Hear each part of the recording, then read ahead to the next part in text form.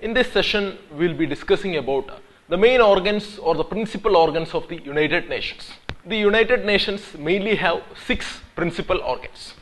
They are General Assembly, Security Council, Economic and Social Council, then Trusteeship Council, International Court of Justice and the UN Secretariat. So basically the UN have 6 principal organs or main organs, and the peculiarity of these 6 organs is that all of them were established in 1945 when the UN were founded. Now we will have a look at all the 6 main organs of the United Nations. First, let us start with the General Assembly. The General Assembly basically it is the main policy making and representative organ of the United Nations, and it has all the 193 UN member states as its members. So we say that the General Assembly of the United Nations have a universal representation. And another peculiarity of the importance of the UN General Assembly is that it has equal representations. Means all the members in the UN General Assembly has an equal status. Means every member has a single vote within the UN General Assembly. And every year annually the UN General Assembly has the annual General Assembly session, and it is conducted in September in every year. And this will be a meeting between all of the UN member states, and they will be meeting at the General Assembly Hall in New York. And as part of the annual General Assembly session, there will be a general debate also. And on that general debate, many of the head of states and head of governments of various UN member states will be addressing the debate. Now, in order to take important decisions within the UN General Assembly, like such as things related to peace and security issues or discussions related to adding a new member on the UN General Assembly, you need 2/3 majority. But in order to take normal decisions or not that much important decisions or other decisions, you only need a simple majority within the UN General Assembly. And every year annually the General Assembly will be electing a General Assembly President, and he will be having a 1-year term. Then our next principal organ is the UN Security Council. UN Security Council is one of the most powerful organs of the United Nations. And the UN Security Council, by the UN Charter, the primary responsibility of the UN Security Council is the maintenance of international peace and security. And the UN Security Council, it has 15 members, 5 permanent members and 10 non-permanent members. And all UN member states, they are obligated to comply with the decisions of the UN Security Council. And in case of any kind of international disputes, the UN Security Council can call upon both the parties of a dispute to settle it by using peaceful means, or the UN Security Council can again negotiate the terms of settlement between these two disputed parties.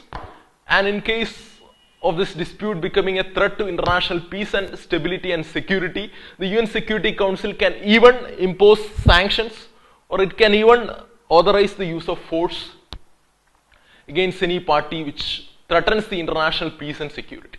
So the UN Security Council has these kind of powers, and the presidency of the UN Security Council is rotated among its members in every month. Then we have the United Nations Economic and Social Council. Basically, this is the principal body of the United Nations for coordination, policy review as well as policy dialogue and recommendations on basically on 3 major issues: on economic, social and environmental issues. So remember this point. Basically the UN Economic and Social Council is all about discussions and other recommendations and coordination when it comes to 3 issues, 3 major kinds of issues: economic, social and environmental issues. And whenever the UN system, or in general when the UN specialized agencies are dealing with these 3 topics, economic, social or environmental issues, they will be coordinated by the Economic and Social Council of the United Nations. That is the role of it. And the Economic and Social Council, it has 54 members which are elected from the UN General Assembly or elected by the UN General Assembly for a 3-year term.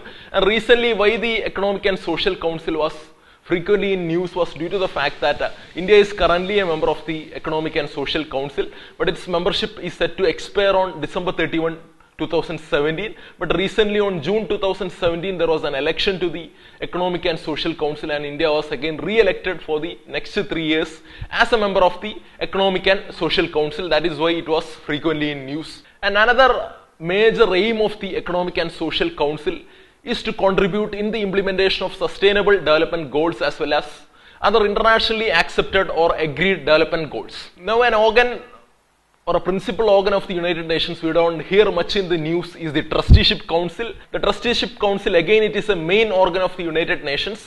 It was established in 1945 by the UN Charter. Now the role of this Trusteeship Council was to provide international supervision for 11 trust territories. So these 11 trust territories were territories which were placed under the administration of 7 member states. And the role of the Trusteeship Council basically was to prepare these territories for self-government as well as independence. So that was the role of the Trusteeship Council of the United Nations. Now later what happened was that by 1994 all these trust territories had attained self-government or independence. Means by 1994 most of these trust territories, they either became independent states or they had joined neighboring countries. So that is why by 1994 this Trusteeship Council went into a dormant mode, and right now the Trusteeship Council has suspended its operation on 1st November 1994. In the future this Trusteeship Council will be meeting again if the need arises. So right now it is sort of a dormant body. Now our fifth main organ of the United Nations and one of the most important organ of the United Nations when it comes to, especially from the prelims point of view, is the International Court of Justice. And when it comes to the International Court of Justice, the things to note down is basically facts like it is the principal judicial organ of the United Nations.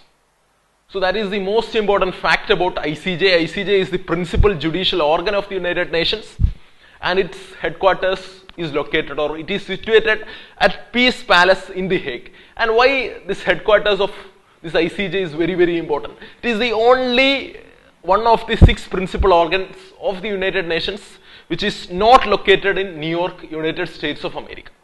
See, all other 5 of the main organs of the United Nations is located at New York in United States of America. International Court of Justice is the only main organ of the United Nations whose headquarters is not situated on New York in United States of America. Then the role of the International Court of Justice is basically to settle legal disputes submitted to it by states, or sometimes the International Court of Justice, it also gives advisory opinions on legal questions referred to it by the authorized UN organs as well as the various specialized agencies of the United Nations. So that is again is another role of the International Court of Justice. So basically it settles legal disputes submitted to it by states, and in addition to that it gives advisory opinions on legal matters or questions referred to it by various organs of the United Nations or various specialized agencies of the United Nations. Then we have the United Nations Secretariat. Now the UN Secretariat basically it consists of the Secretary General and the international UN staff members who carry out the day-to-day activities of the United Nations.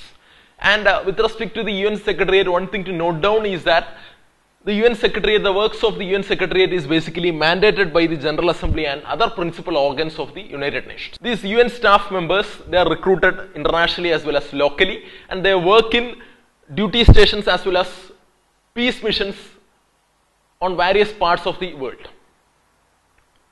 So that's all about the UN Secretariat. We have already discussed about the UN Secretary General in a detailed manner when we discussed the earlier video on United Nations. Now let us discuss a model question on the principal organs of the United Nations. So the question is with reference to United Nations Economic and Social Council or ECOSOC, consider the following statements. So we have a 2-statement question. The first statement is all 193 members of the United Nations are represented in the Economic and Social Council. So right now we just have studied that Economic and Social Council only have 54 members who are elected by the UN General Assembly. So this first statement is obviously wrong. Then our second statement is that it is the United Nations central platform for reflection, debate and innovative thinking on sustainable development. So that is obviously true. Having discussions as well as coordination on the implementation of internationally accepted development goals as well as sustainable development is a key agenda of the United Nations Economic and Social Council. So that second statement is true. So our answer is option B, 2 only. So that's all about the 6 principal organs or main organs of the United Nations. I hope you have got an idea about these organs from the prelims point of view. And now in order to get a general idea about the United Nations, you can watch our previous video on the United Nations. And in order to get an idea about UNESCO, a specialized agency of the United Nations, you can watch that video also by New IAS.